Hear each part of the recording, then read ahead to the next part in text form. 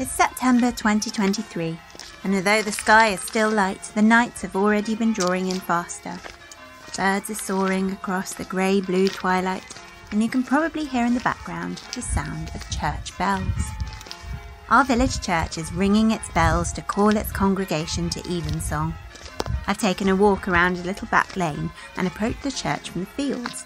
A beautiful walk which makes me think of our ancestors leaving their agricultural work and gathering together for hymns and prayers.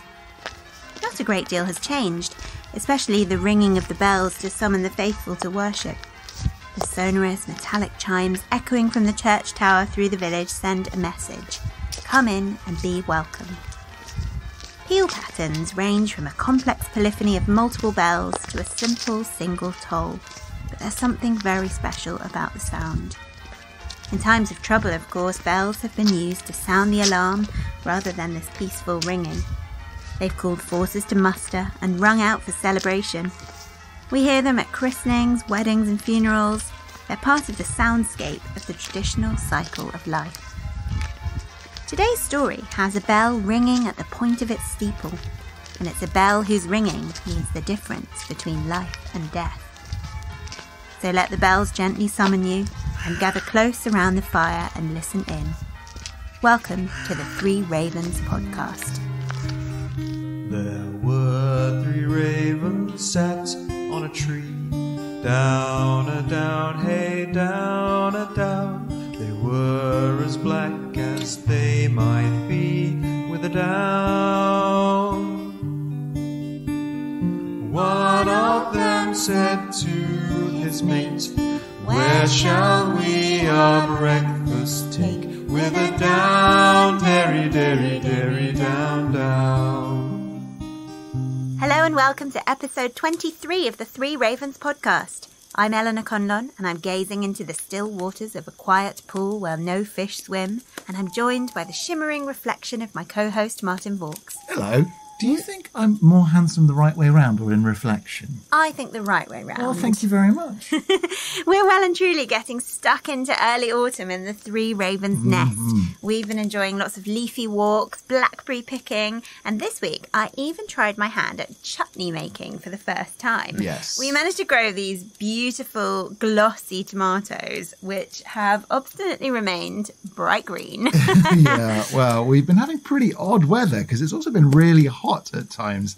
I just don't know what the tomatoes have known what to make of it this summer. Well, I don't know what to make of it. But we're the real winners because now we get to eat delicious green tomato chutney. Yeah, that's true. Yeah. As well as dabbling into the wonderful world of pickling and preserving, we also released our latest Magic and Medicine episode last Thursday, which is all about removing curses. So if you or someone you love has been cursed, check it out. And we also got some lovely new Patreon subscribers to thank this week, haven't we? Yes, we have. Thank you so much to Jane, Andy, Gary, Paco and Laura for joining the Conspiracy of Ravens. We so appreciate your support. All hail Jane, King of Patreon. All hail Andy, King of Patreon. All hail Gary, King of Patreon. All hail Paco, King of Patreon. All hail Laura, King of Patreon. If you'd also like to subscribe to our Patreon for exclusive episodes, our monthly newsletter, the Three Ravens Film Club and more, then please head over to patreon.com/Three Ravens Podcast and see what it's all about. So, we are releasing this episode on the 11th of September. What is special about today, Eleanor? Well, I've got a few lesser-known saints whose blessed memory is celebrated today. Well, underappreciated saints are kind of our speciality. So who have we got? Well, the most mythically interesting are St. Felix and St. Regular, who are the patron saints of Zurich. Okay. They were brother and sister, Felix and Regular,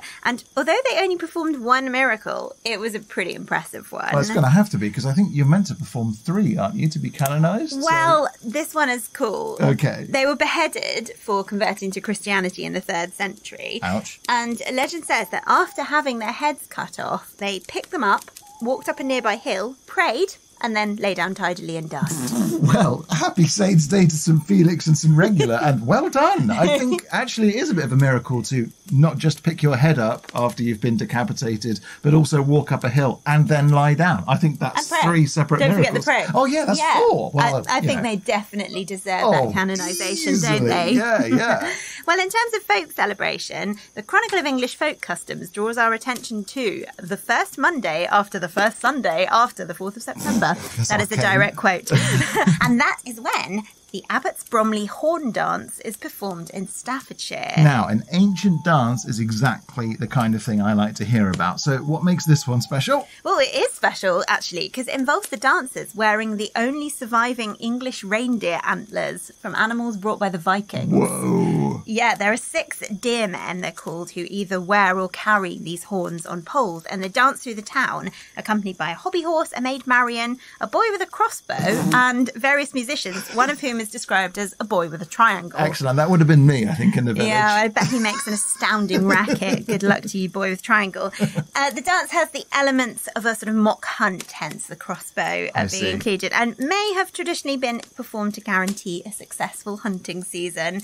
You can also enjoy accompanying snacks. Ooh, snacks! Abbots Bromley Wakes cakes, which sound like nice spiced biscuits. And there's also Abbots Bromley brandy snaps to be filled with whipped cream. Oh, that all sounds really delicious. It is going on today, I checked. So if you're near Abbots Bromley in Staffordshire, it will be well worth a visit. Oh. The BBC also made a documentary about it a few years ago, which will pop on social media, so you can have a deeper look if you're interested in the horn dance. Oh, that sounds very interesting. And I was also reading about Wakes Week. Oh, yeah. Yeah, so the horn dance is part of the Abbots Bromley Wakes Week, hence the Wakes cakes. Yeah. And these began in the Middle Ages and were originally a religious festival in each parish where people held feasts of dedication to the saint of their parish church. So they were all different. Yeah. And most of them took place in the summer months, I guess, to chime with having a nice holiday. Sure. But the Abbots Bromley one is a little bit later. They're obviously not really allowed as public holidays anymore since boring things like the Industrial Working Week and the school term got in the way. Yeah, but that's really interesting. I'd assume the term wake to be applied to like a funeral reception, like rather than a holiday. Well, it is actually the same term, but in this instance it refers to the holding of an all-night vigil in the church before the public holiday with the usual feasting and dancing began. So it's like the vigil over a corpse. Fascinating. Well, with that, shall we dodge the swaying horns and tinging triangles of the county criers as they hop, skip and jump us into Surrey? Let's!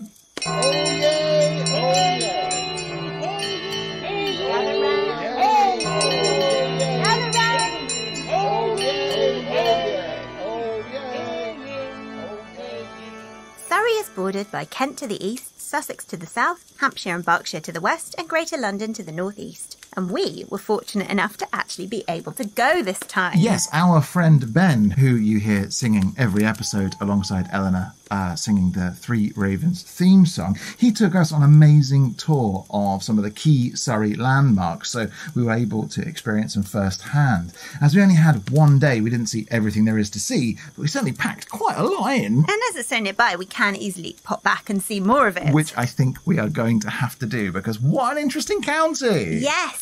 The historic county town is Guildford, where we didn't go on this visit. Yeah. But the county's administration has since been moved several times to Newington in 1791, Kingston upon Thames in 1893, and then to Reigate in 2021. And we visited Reigate, which is cool. We certainly did, and we will talk more about all the things we saw there in a moment. Okay, but hang on. You just said Newington and Kingston upon Thames. Aren't those in London? Well, they are now. Oh. It's fair to say that historic Surrey was a lot bigger than modern Surrey, Right. as much of it has now been absorbed into London. It actually used to include parts of South London, which we think of as being very intrinsically London, like Southwark Cathedral and Bankside, which includes, very interesting to me, the Globe Theatre and the Rose Theatre. They were considered to be in Surrey in the early modern period. So London kind of gobbled them up. London spread like a wildfire across northeast Surrey, it's fair to say. It only went as far as Vauxhall in the 18th century London, but then it kept going like a hungry, hungry caterpillar, eating up Putney, Streatham, Croydon and Kingston until 1965, which was when Greater London was officially created. I see. Surrey gained back Staines and... Lucky Surrey. what a phrase. And Sunbury-on-Thames in 1963, but it lost Gatwick Airport in 1974, which is now in West Sussex. Blimey. So it seems as though poor Surrey's boundaries have been subject to a certain degree degree of elastic thinking, we might say, by various British governments. They have, and I was hoping that the county motto might reflect that. Yeah. But interestingly, there are actually a number of different mottos adopted by the various different Surrey Borough Councils. I see. But I like this one of Beddington and Wallington Borough Council. Per ardua ad summa, through difficulties to the heights. Ooh, that's apt, and perhaps just a little pointed. The county flag, however, is a very striking blue and gold check, which must have made the Earls of Surrey and their men extremely easy to find in battle. Aim for the blue and gold ones, lads. Yeah, well, this particular jaunty colour scheme comes from the flag of the de Warenne family, who were historically Earls of Surrey. But it continued to be used even after the de Warennes died out in 1347, as there is a poem written in 1627 about the men of Surrey carrying the flag into the Bath of Agincourt, which took place in 1415 in honour of the late Earl. And I'm sure they looked absolutely fabulous while doing it. Well, they might have needed a bit of flag-based reassurance, as I read that there was a rather unflattering nickname for people from Surrey in the Middle Ages. Oh, go on, tell me more. Well, they were known as Surrey capons, because Surrey was known as a place where chickens were fattened up for London meat markets, and the rather cruel comparison was made between the people and these fat chickens. So the people of Surrey are fat chickens? Yeah. That's a bit rude, isn't it? It is, although we get called silly Sussex, so I'm not sure that's much true better. enough. So tell me about Surrey's history, Eleanor, because I'd say I know very little. Well, we know there was a pre-Roman settlement in Surrey, but even then the borders were a bit wibbly-wobbly. The area was home to the Atrebates tribe, who had their centre at Caleva Atrebatum, which is modern-day Silchester. Okay. That's confusing because Silchester is actually in Hampshire now, not Surrey. So it seems as though the Atrebates controlled a pretty large area, including the southern bank of the Thames, so right up into what is today South London. They were known to have various tribal rivalries and intermarriages with the Catu Veluni, who controlled the north bank of the river. Yeah. Things changed when an actual war broke out between the two tribes, and the Catu Veluni defeated the Atrebates and took the area.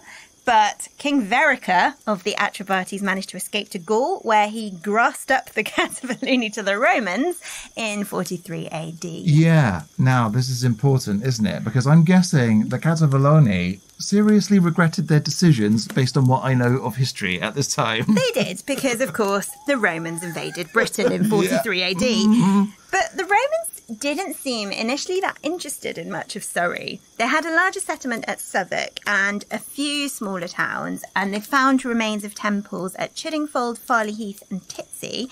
So it's probable that there were smaller settlements across the area. Yeah. And it's pretty rich in barrows and hill forts, mostly Iron Age, and remains have been discovered at St Anne's Hill in Chertsey, Dry Hill near Lingfield, St George's Hill at Weybridge, Holmbury Hill, Hascombe Hill, and quite a few more. So, I mean, I remember that there was a really, really important battle or settlement that took place around the Thames, and then the Romans kind of went east after that point in time. What happened to Surrey after that? Well, the Saxons really brought it into its own during the 5th and 6th centuries, and it's been suggested there are a couple of tribes operating in the area, the Godalming in the Godalming area and the Wokingas in the Woking area. And it was also possibly part of a larger Middle Saxon kingdom. That seems quite likely. Yeah. But in any case, it was disputed territory for years between the surrounding tribes. Surprise, surprise, Mercia held it for a bit, but it eventually got absorbed into Wessex in 825. Oh, now, like the 850s, not great times. Just in time for the Danes to arrive in 851. So basically everyone has been fighting over Surrey, it seems, from more or less the earliest records we have. Yep. You'd think its position would kind of keep it safe from the worst of Viking coastal raiding. And that is true to some extent until a huge fleet of Danish ships sailed up the Thames and crossed into Surrey. Amazing. But the West Saxon army of King Ethelwulf brought that to a bloody end. I was really interested in the sheer numbers involved in this conflict. It's called the Battle of Aclea. I've never heard of it. Nor had I, but when I think about earlier armies, I Yeah. think of really small numbers. Yeah. But the Danes brought 350 ships on this occasion, carrying over 15,000 warriors. So I think Athelwulf must have had a pretty significant force to beat them back. My goodness. Well, I know that when Julius Caesar first attempted to invade England, there was said to be 50,000 that met him on the beaches. Yeah. And that initially repelled Caesar, who then returned a year after. But a bit like Caesar, I'm guessing the Danes did not give up. No, the Danes did not give up, certainly not at that point. We've still got invasions during the reign of Ethelred the Unready, and of course the conquest of England by King Canute. Now, Ethelred the Unready, we haven't talked very much about him No, we in haven't. the past, and his name is fantastic and quite interesting. But in case you don't know, he was a Saxon king with pretty terrible luck, Yes. basically. Although the unready part has been slightly mistranslated. It's actually a weird kind of Saxon English pun, because Ethelred means noble or wise counsel, while unread means bad counsel or bad advice. So the name is noble counsel, no counsel. But Ethelred, the poorly advised, doesn't trip off the tongue quite so readily. No, Yes. it doesn't, does it? Now, Eleanor, I've got to confess a vested interest in the Norman conquest. When do my ancestors get involved and start smacking people around in Surrey? Well, so soon after the Battle of Hastings, William's forces advanced into Surrey and basically wiped out its native rulers and replaced them with his own friends. It's a bit of a strategy, wasn't it, of Billy the Conks? Yeah, exactly. Bring in your mates and establish them in castles. And that's where the de Warrens come in. In 1088, William de Warren was made Earl of Surrey and Guildford Castle was established by the Normans. In fact, they built quite a lot of fortresses to help them maintain power over the grumpy English. Well, you know, it's the best way to do it. Something Surrey is really famous for, however, is its connection to King John and Magna Carta. Yes, now we saw some things to do with that on our visit to Reigate, actually. We sadly didn't get to go down into these atmospherically named Barons' caves under the town of Reigate, but the story goes, if I remember rightly, that the barons met up there to put Magna Carta together before making King John sign it. Yes, it's unverified, but it's a great story regardless. Yeah. And Magna Carta was certainly signed in Surrey, though, at Runnymede. And we were able to visit the site of Reigate Castle, which was captured during the Barons' War and built by William de Warren. Sadly, there's not much to see now except for a lovely public garden. Very nice and there's the remains of the bailey and the outer wall and a rather interesting castle-shaped folly built by a man named Richard Barnes in 1777. Well, let's not forget also the way down into the Baron's Cave from the middle of what used to be the castle, which is an incredible pyramid. Yeah, it's a stone pyramid with a little door. It's amazing. Very took a picture. I intriguing. put that on social media. It's worth saying that the sign proclaiming that Barnes built this little folly with his own money is almost as big as the folly itself. It's like such a humble brag. He really wanted people to know he paid for that folly. We do have plenty of real castles in Surrey's history, though. Excellent. As well as Reigate and Guildford, there's Farnham Castle and, of course, there's Hampton Court Palace. Now, that is an incredible and very special place. I've been back to Hampton Court many, many times and always seem to find something new and interesting to find there. It's a very special place, isn't it? Yes, it is. And it's now part of Greater London, of course. But it was in Surrey when it was built in 1514. Well, started in 1514. Yeah, it took longer than a long year time to build yeah. it. And it was the home of Cardinal Thomas Wolsey, the chief advisor to Henry VIII. But famously, Henry started to take a bit of a shine to the fabulous palace. Yeah. And as Wolsey became less popular, felt his hold slipping, he actually gave the king Hampton Court to try and rebuild their relationship. And it became one of Henry's favourite places to live. He loved it. Yeah. Expanded it further, but sadly, Wolsey never got his popularity back. No, and because it's been expanded so many times, it's actually a really interesting blend of architecture from various centuries. I love all the different sundials and clocks that they have. Yes, the astrological clock. So interesting. And there are Tudor brick chimneys, Baroque-style pillars, frescoes, ironwork. And I've got to mention, when we last visited, we found a rather special picture. Well, it's only special to like me and us. Oh, I maybe. think it's very special. Well, one of Martin's ancestors is actually hanging in Hampton Court in her frame, and we were able to visit her a few years ago. Yeah, there is a portrait of Lady Elizabeth Vaux, who was married to Thomas Vaux, the second Baron Harrowden. Is he the poet? He is the poet, and then you've also got like the subsequent generations who were patrons of Shakespeare, which is why you get some Vauxes in Shakespeare plays. And then, of course, they were involved in the Gunpowder Plot. And that's why I don't have any money. That's what I'm going to say. It's all their fault. The fault of the Gunpowder Plot. Yeah, that's right. Well, there are so many interesting historical places to talk about in Surrey that I could probably keep going all day. From Hatchlands Park, where I have been but many years ago, Yes. It's an 18th century house with an incredible collection of historic keyboard instruments, which I think if you can play the piano, they'll let you play. Wow. I think you have to be able to play. You can't just do chopsticks. Just go in and jam. Yeah, but it's pretty amazing. Very beautiful. What was that called? Hatchlands Park. Never heard of it. It sounds amazing. Oh, yeah, it's well worth a visit. Cool. And then there's Clarendon House, Polesden Lacey, which is one of my favourite stately homes. A very interesting place with a super interesting history, which I wish I had time to dig into more, but I'll leave you something for the next round. Yeah, pop it on the blog as well, can't we? Absolutely. And there's Loseley Park as well. Okay. Very beautiful. But what about cathedrals? Are there any major cathedrals there? Well, Guildford Cathedral is an interesting one because it was actually built in the 20th century. It was built in the 30s. And it's not exactly in the perpendicular Gothic style, which you and I admire, but it is built from bricks made from the clay of the hill on which it stands, That's which quite I think is interesting. pretty awesome. Yeah. Well, I was reading, they had a really tight budget for this cathedral, so they had to be very canny about how they did it. But it's really beautiful inside. It's very light and simple, and it does have great height. It's not Gothic in style, but it's got that sort of French cathedral. I'm having like beauty. a tingle at the back of my brain, and I'm thinking maybe, like a bit of random film knowledge, but am I right in saying that the cathedral scenes from The Omen were filmed at Guildford Cathedral? Yeah, they were. Exactly. So that's the cathedral you can see in The Omen. Damien was here. Yeah, exactly. Apparently, Surrey's used in films as a location quite often, probably because it's so picturesque and has loads of lovely churches.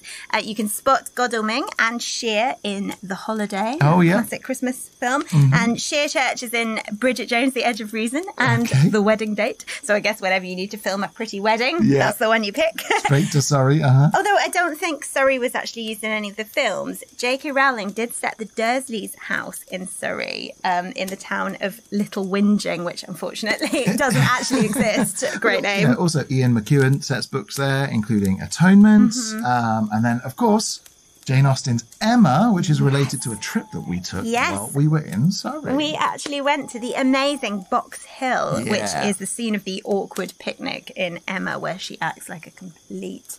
What's it? Yes. What's it? And it is quite a breathtaking view. It's this incredible panorama of the county when you look around. I'll put some pictures up on our social media so you can have a look, but it's an amazing place, isn't it? I mean, it's evidently not a natural form. Like, it has been worked on and built over years, in addition to perhaps being a tall hill to start off with. Yeah, it's also the site of the grave of Major Peter Labillier, who died in 1800 after fighting in the British Army under the Duke of Devonshire. Labillier is actually buried upside down on Box Hill. So funny. It's like upside down in the soil. Apparently he wanted to be buried upside down because he thought the world was topsy-turvy. With the idea basically being that at the end of days, he would come out and be the right way up. Well, I'm not quite sure of his thinking, to be frank. He's not the only military man of interest in Surrey. There was also Captain Francis Salvin, who was an eccentric character who loved animals, had loads of animal pets, wild, like otters that he trained like dogs. Yeah. And he revived the sport of cormorant fishing. So fishing with trained cormorants to help him. Excuse me, what? I know, right? And his favourite cormorant friend was named Isaac Walton, after a notable author of a fishing book. Isaac Walton was actually a lady cormorant, as Salvin discovered when he had her stuffed after her death. And you can still see her. She's in the Hancock Museum in Newcastle. Newcastle? Yeah. Oh my Isaac goodness. Walton, the cormorant. That is absolutely bizarre, and I think counts as folklore. Now, Eleanor, I want some devils, I want some witches, I want some ghosts, I want some strange goings on. Tell me, folklore from Surrey, what have we got? Well, Surrey is happy to oblige. We've got to start with the legend of the Silent Pool at Newlands Corner. This is a tranquil lake fed by springs, so the water's crystal clear. Oh my goodness, it certainly lives up to the name. I mean, while we were there, the atmosphere was so creepy and strange. Like the hairs all stood up on my arms. I couldn't hear any wildlife at all. There was no fish to be seen. The colour of the water was so strange. I don't know, pretty special place, the Silent Pool. Yes, and the legend of the Silent Pool is that it is haunted by the ghost of a woodcutter's daughter who drowned when she was surprised bathing by none other than King John. Mm-hmm. To preserve her modesty when the king came upon her, she waded into deeper water, but was sadly out of her depth and drowned. Nowadays, the only kind of drowning which happens at the Silent Pool, I'm hoping, is the drowning of sorrows, because it's home to a very nice gin distillery. Yes! Yes, we enjoyed testing some of those gins, so thank you to Silent Pool Distillery. Oh, nom nom. Another watery wonder I have simply got to mention, because it really captured my imagination, is the Whitley Park underwater ballroom. Excuse me? What? This was built by a gambling fraudster called James Whittaker White in the early 1900s, and it is this amazing glass-domed room topped off with a statue of Neptune, accessed by a tunnel, and it's underneath the Whitley Park Lake. What? It's amazing. It's privately owned and you can't visit, but daring trespassers have done so anyway and taken some pretty haunting photographs. So thank you, trespassers. An amazing idea. Imagine having a dance while fish swim past the window. Well, that was the idea, I think. How cool. And some people probably wouldn't like the idea of partying under all that water, but it's definitely up my street. Yeah. I would love a sea creature-themed ball held in an underwater ballroom. Sounds amazing. It sounds a bit more fun than visiting Buckland, which is the source of a tributary of the River Mole called the Shag Brook. Now, you laughed at me for Nutting Day. Now you're talking about Shag Brook. It's nothing like that. It is named after a monstrous horse beast called the Buckland Shag, Incredible. which drags travellers from the nearby road and vigorously devours them on top of the Shag Stone. Oh, come on, the It's Shag Stone. It's an actual boulder in the brook, which has a blood-red vein of iron ore running through it. That sounds cool. Well, at least it did, until the local priest had it removed in 1757 and driven to Devon, where he chucked it over a cliff. Oh, what a jerk. But it was the last which was then heard of the Buckland Shag, so it was effective. Yeah. Until a local Morris side revived the legend in one of their dances. Oh, okay, well, we've got to find a video of them for the blog. I think there is one. What a cool-sounding legend, the Buckland Shag. And you've got to wonder if, since that stone was thrown into the sea at Devon, if that's where it now haunts. If the Buckland Shag is now cantering out of the sea to terrorise day trippers. How interesting. Now, other notable Surrey beasts include a dragon who once blocked the road to West Clandon. Oh, yeah? Fortunately, it was killed by a soldier with the help of his brave dog. Okay, Eleanor, we really need to talk about this dog thing. It's not a thing. The dog is man's best friend. It stands to reason it would feature in a number of stories. Yes, for all your stories. I mean, listeners, no doubt you will have noticed Eleanor's propensity for including canine buddies in almost all of her tales. A few weeks ago, she was like, and next week, when I write my next story, I'm not going to include a dog. And in the next story, what was there, Eleanor? There may have been a brief mention of a dog. Well, today's story does not feature a dog. Well, at least it only features for a moment. It's still a dog. Stop distracting me. You can see the brave battle of West Clandon on the village sign there today, which features the dragon and, yes, the dog. But if cats are more your thing, there have been numerous sightings of phantom cats in Surrey. Yeah, I've heard of There's this. some photos taken by a former police photographer, so they must be reliable. And in Peace Lake, they found a sample of puma hair. Ooh. And someone also took a plaster cast of a giant paw print into Godalming Police Station. Oh, man, we've had a lot of giant cats on the Three Ravens podcast lately. They're getting to be almost as plentiful as all the different shucks. They are, aren't they? Big cats, big dogs. Another animal tale is the rather amusing story of Mary Tofts of Godalming, who gave birth to rabbits. Excuse me? Yep. What? In 1726, a young woman called Mary Tofts was startled by a rabbit when she was working in the fields. She was startled by a rabbit, Martin. She was also in the early stages of pregnancy and was then after unable to stop thinking about rabbits. Right. When she went into labour, Mary gave birth to various animal parts, including rabbits, cats and eels. Her case attracted a great deal of public attention, perhaps understandably, with the most learned physicians and midwives of the day attending Mary, and the royal family even took an interest. It's absolutely insane. It was insane. And although that did not stop doctors investigating it, and also worried cooks refusing to serve rabbit pie or jugged hare for dinner. It's getting better. But of course, the whole thing was discovered to have been a hoax orchestrated by Mary and her husband and sister. Oh, that sounds like a gross hoax. Mary was prosecuted for being an abominable cheat and impostor and pretending to be delivered of several monstrous births. That was the actual accusation. Oh, really? Wow. Yeah. There's even a portrait of her drawn while she was in prison, to which the artist has rather cheekily added a rabbit. Oh, what a story. I mean, look, I'm all for a side hustle, but even as a money-making scheme, it seems a little OTT. Yes. How about a nice witch to cleanse your palate instead? Oh, yes, please. I need to breathe. I've been in hysterics. Well, Surrey's home to the fascinating figure of Mother Ludlam. Okay. She was supposedly a white witch living in or near the village of Frensham. The 13th century church in Frensham, St. Mary the Virgin, is home to an amazing copper cauldron, which is said to have belonged to her. Yeah. The story of the cauldron is that the devil took a shine to it and pinched it. Oh, really? And Mother Ludlam chased after him, flying on her broomstick to get it back. And the devil jumped to avoid her. Each time he jumped, he created a hill when he landed heavy. And these are called the Devil's Jumps. And they're a series of 3 hills near the village of Churt. Cool. The devil supposedly got bored of the chase, that ran out of jump steam, and dumped the cauldron on Cattlebury Hill. And when Mother Ludlam recovered it, she popped it into Frensham Church to keep it safe from any future light-fingered devils. See, this is a really fun variation on the kind of devil created the landscape here story, which has been popping up for us all over England. Yes, the legend is also linked to the Devil's Punch Bowl at Hindhead, which is a valley where the devil supposedly abandoned the chase and went back from whence he came. There's another story about the Devil's Jumps, actually, which doesn't have Mother Ludlam, and that involves the god Thor, who was supposedly irritated by the devil jumping about to amuse himself and chucked some boulders at him. Oh, I'm always interested when you get the blending of the pagan and the Christian mythology around, landscape. And Thor meets devil. Yeah, very interesting. That's cool. Actually, going back to Mother Ludlam for a moment, you can visit the cave where she supposedly lived. It's located in a sandstone cliff in Moor Park near Farnham. And it's a very picturesque cave with a natural spring. It was turned into a grotto during the Victorian period. Interestingly, it's currently home to a variety of bat species, but it's fallen into a bit of disrepair, sadly. You've got to love a grotto, haven't you? Do you think we've got room for a grotto in the garden? Perhaps a fairy-sized one. Okay, let's Probably make a not fairy grotto. one for us.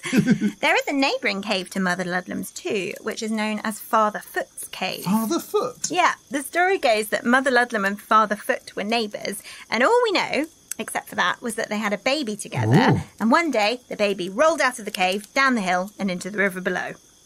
What happened to it after that? I'll leave you all to conjecture. It's like Moses or something. That's really interesting. Yeah, who knows? There is so much to talk about in Surrey, but today I want to talk about the legend of a brave woman who risked life and limb for love. It's Blanche Harriet, and I'll start spinning my yarn right after this.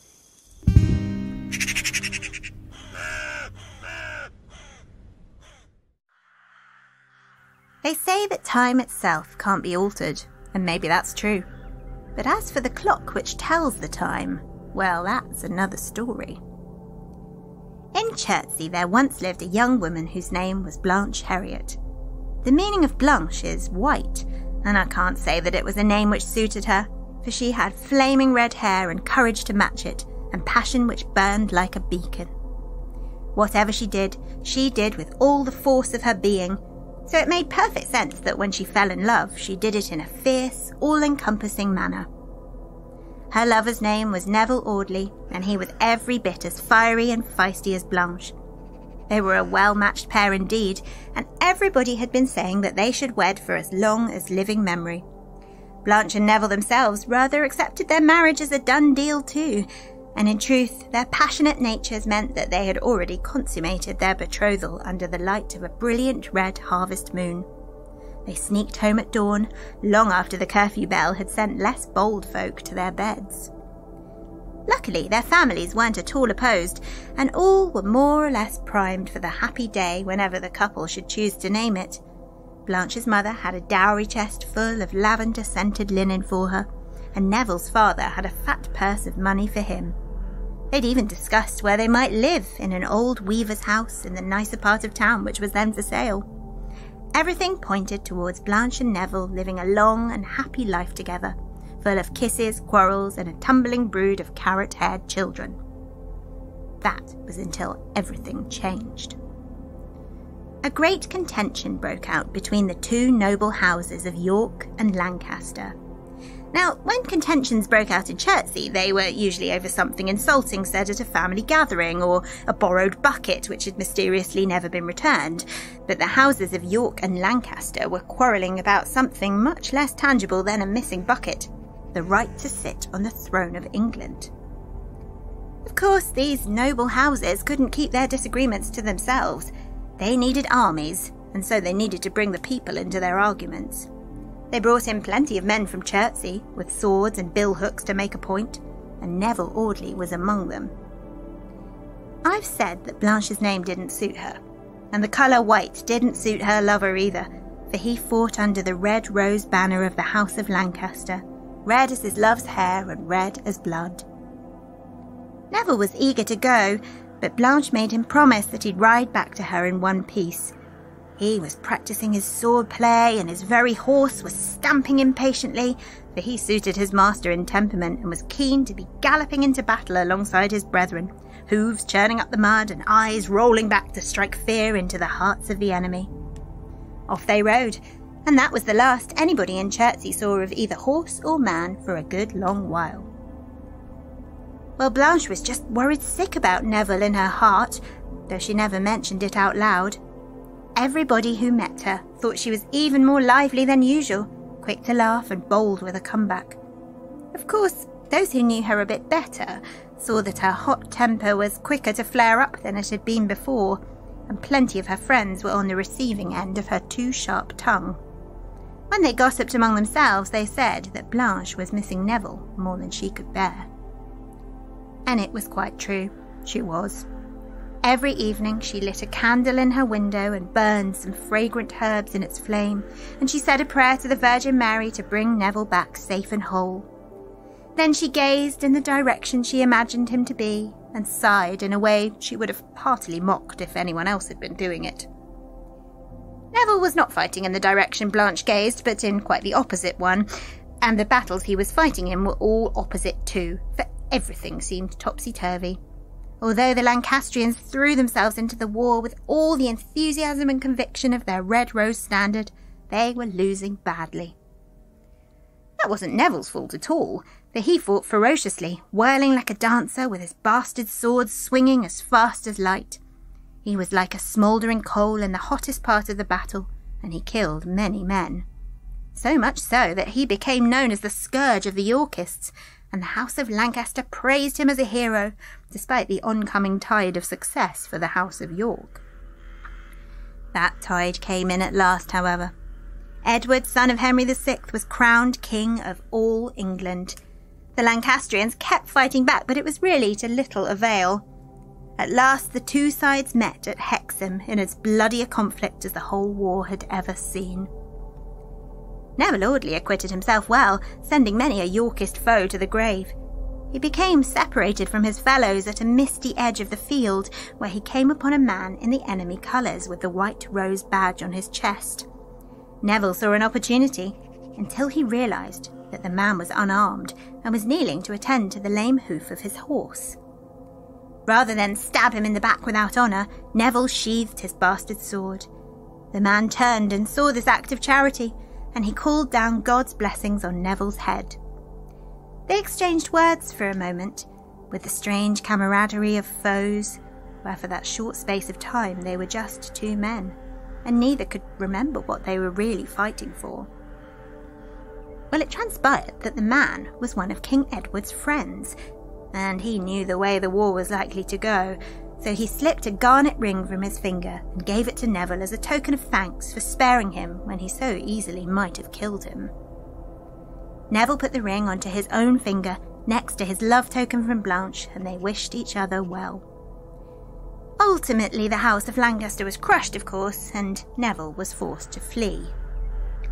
England was no safe harbour for him any more, what with the price on his head from having killed so many of the House of York's finest men.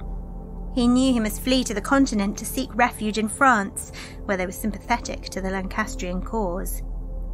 It would be dangerous, terribly dangerous, for Yorkist soldiers were out searching for him. But Neville knew he must see his love Blanche if he could, and persuade her to come with him to France and start a new life. He was sure that their families would understand. Both Neville and Blanche spoke abominable French, but that wasn't the sort of thing he paused to consider. It was hard for him, travelling back to the county of his birth with men hunting for Lancastrian rebels. He travelled by night, and when he reached Reigate there was a fierce chase through the town, and Neville had to hide in the old Baron's tunnels to evade his pursuers. But at last he made it back to Chertsey, and rode as fast as he could to Blanche's home as night clouded the sky. She was gazing out of her window in the wrong direction when she heard the hoofbeats of Neville's horse. She jumped up and ran down to him in her nightdress, and oh, they were glad to see each other. Such kisses and embraces and words half angry and half loving were exchanged. Stories of the war tumbled out of Neville, and he showed Blanche the garnet ring and told her about the man whose life he'd spared. But then Neville mentioned that they needed to leave for France as soon as ever they could. Blanche, being as impulsive as she was all for it, and would have even jumped up before him on his horse without pausing for clothes or money or even a piece of cheese to eat. That was when Blanche's garden was surrounded by soldiers. There were 4 of them and their dog barking furiously, and they all drew their swords on Neville. The fight which ensued was furious and farcical both together, with the dog chasing Neville round the sundial while he hacked at the soldiers. Blanche climbed the apple tree and threw the hard, unripe fruit down at the soldiers' helmeted heads. Well, the scuffle stopped when the soldiers managed to overpower Neville, but 2 of them were wounded badly, and the dog lay dead in the raspberry bushes.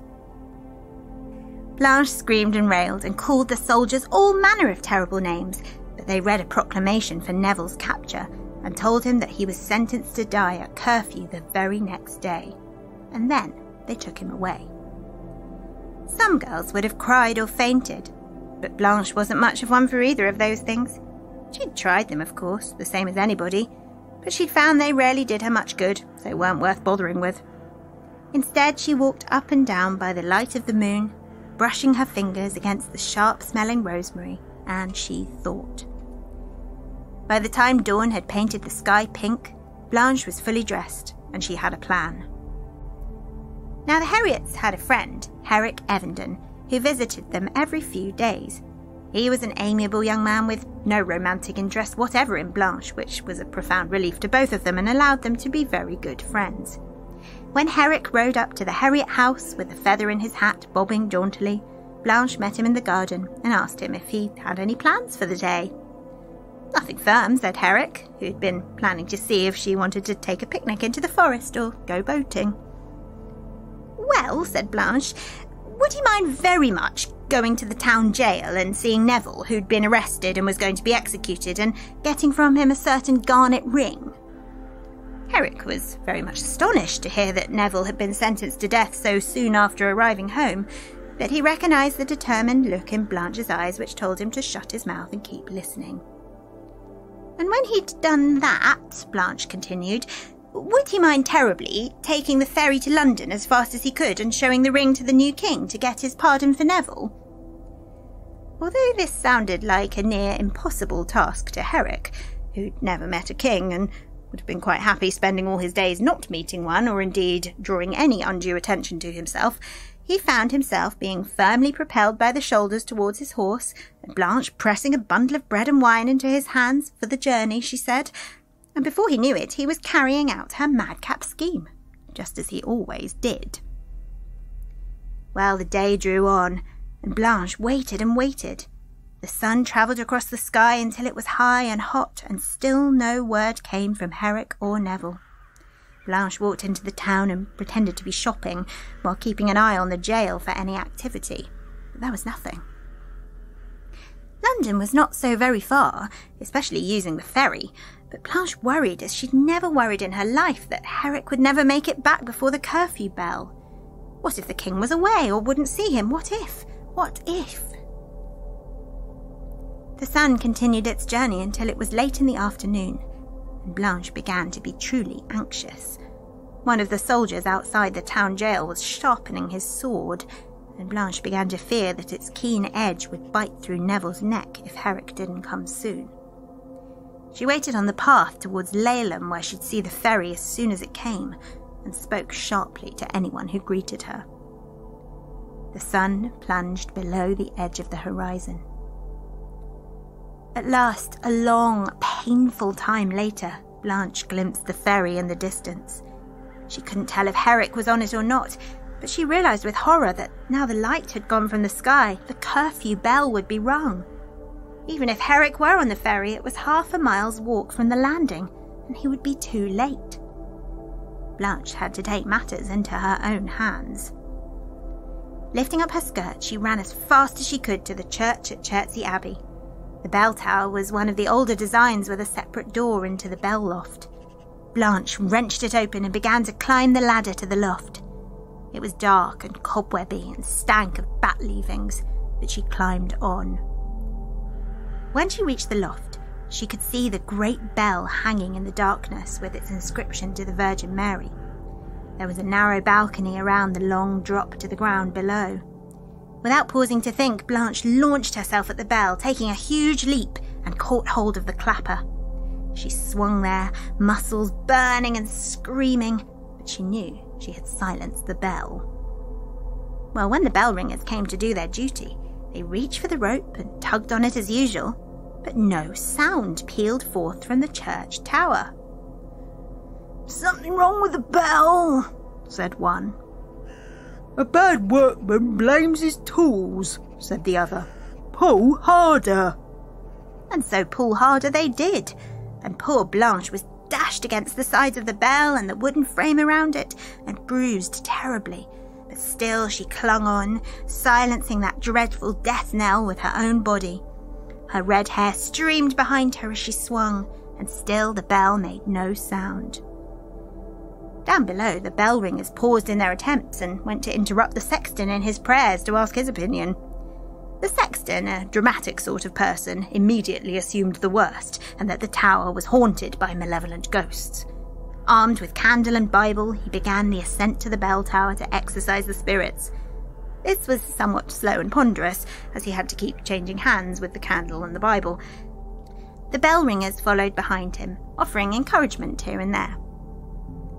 Although the bell was no longer being rung, Blanche clung on regardless, just in case anybody were to try ringing it again and the soldiers at the jail to take it for a sign to execute Neville. Her arms were begging her to let go, but Blanche told herself she must cling on a little longer if it would prevent Neville's head from rolling on the Abbey mead.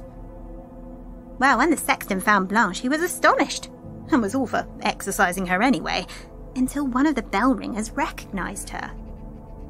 Blanche explained herself, and the ringers were so sorry for her plight that they vowed they wouldn't ring the bells again today, not even if the new king paid them 10 guineas himself and offered them a title. They helped Blanche climb down from the clapper, where she promptly collapsed in a heap, like a quivering aspic pudding. Well, you can probably imagine how the rest turned out. Herrick got off the ferry with the king's pardon, and Neville was released with a hearty handshake and an apology, and he apologised in turn and vowed to buy a new dog to make up for the one he'd killed in the fury of his capture. When Blanche regained her strength, she climbed back down the bell tower and was reunited with her lover. They feasted and they danced, and if I wasn't sitting here telling you this story, I'd still be enjoying their hospitality, celebrating their wedding and the bravery of Blanche Heriot of Chertsey. Her legend goes on, and there's a statue of her clinging to the bell in Chertsey Abbey grounds to this very day, even though Blanche, Neville and the old bell have all passed over into the record of time.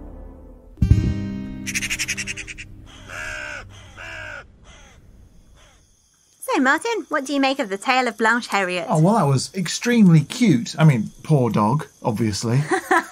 Dog had his chips. R.I.P. Yeah, but, there was prospect of a second dog. I mean, you're doubling the dog ratio in your story there. Well, what can I say? But still, I thought interesting with the flame red hair, because that's a bit of a meme, isn't it? A bit of a kind of fiery Celtic icon in English folklore. Yeah, I'm not sure if there's any record of her really having red hair. Oh, that was a me invention. Well, there was definitely a play made about her, and I think on the poster drawn for the play, which I think was a 19th century thing, she has got sort of streaming hair as she swings to and fro on the bell, but I think it's blonde. Well, that was a great image, wasn't it? I was thinking, God, that would hurt. Because those clappers on those bells, I mean, imagine being smacked against the side of a bell. It would really hurt you. So it was a pretty athletic feat to cling on. I don't know if many people have climbed up to the top of a church tower to go and inspect the bells, but they're pretty scary places when you go up in an old church. Yes, I've been once, and it's not an experience I'd necessarily want to repeat. The bat poo is real. Yes, for sure. And I think it's very interesting how in the old days they used to use coins and weights to try and make the clock run or the timing work within churches and clocks. I like the idea of her manipulating time. Yeah, it's great. Also, Neville. I mean, obviously, what a great guy. Hero, legend, knight, but... on the wrong side of history? On the wrong side of history, and Neville. Not necessarily the most heroic name. Nevertheless, that was his name. Nevertheless. Well, I thought I'd turn him into an action hero, warrior for the Lancastrian side. I find the Wars of the Roses setting quite interesting for this story as well. Oh, for sure, yeah. So is that actually what happened? Yeah.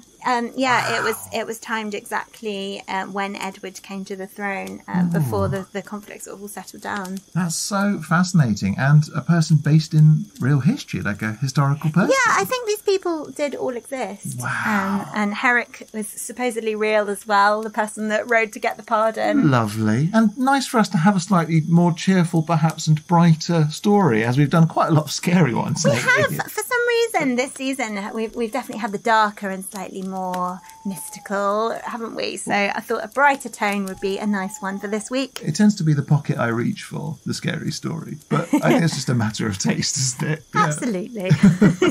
So should we talk correspondence for this week? Yes, let's. Okay, so we didn't have any new reviews on iTunes or Apple Podcasts this week. That's a shame. Please, if you have a moment, do flap on over to iTunes or Apple Podcasts and write us one. We love to read them. Please do. We're up to 39 or so now, and the more we have, the easier it is for other people to find the podcast. But we have had some lovely messages this week, including from Christopher, who wrote, "Discovered your podcast today and I'm thoroughly enjoying it. From Sussex originally, live in Worcestershire and have links in many counties, so lots to digest." And that's very nice. Thanks, Christopher. We likewise heard from Sherry Lynn, who is American, and she posted, "As if I wasn't listening to enough podcasts. I spent the weekend binging Three Ravens. It's a great blend of history, folklore and storytelling, along with some great acting, and the hosts are just so much fun. If I ever get across the pond, I would love to meet them." Oh, that's lovely. Thanks, Sherry Lynn. Now, in terms of our likers, commenters and super sharers this week, we need to say massive thank yous to Paco across all social media. Thank you so much, Paco.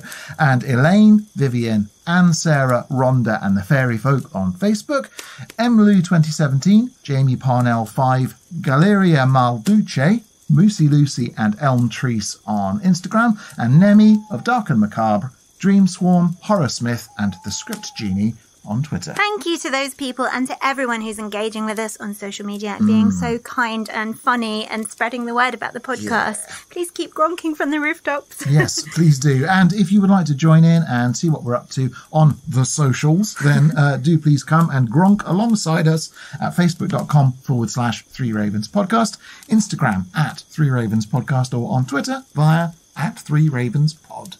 So, Martin, where will we be wandering to next week? We are off to the birthplace of Capability Brown, Earl Grey, him of the tea, and once the largest kingdom in the British Isles, Northumberland. And I'm going to be telling the tale of the fish in the ring. Well, I'm certainly looking forward to that. I will get the tea a-brewing, Earl Grey, of course. Until then, while our story's gone that way, we'll go this way. And remember, don't whistle until you're out of the woods. Thanks and credit go to the Visit Surrey website, the Roaring Water Journal, the Reigate Caves website, and Surrey Folk Tales by Janet Dowling. Our theme song is the traditional folk ballad Three Ravens, performed by Eleanor Conlon and Ben Harbour, and our logo was designed by Ollie James Dare. The Three Ravens podcast is a Rust and Stardust production, produced by me, Martin Vaux. Thanks for listening. God sent every gentleman, such hounds, such hawks, and such leman, with a down, derry,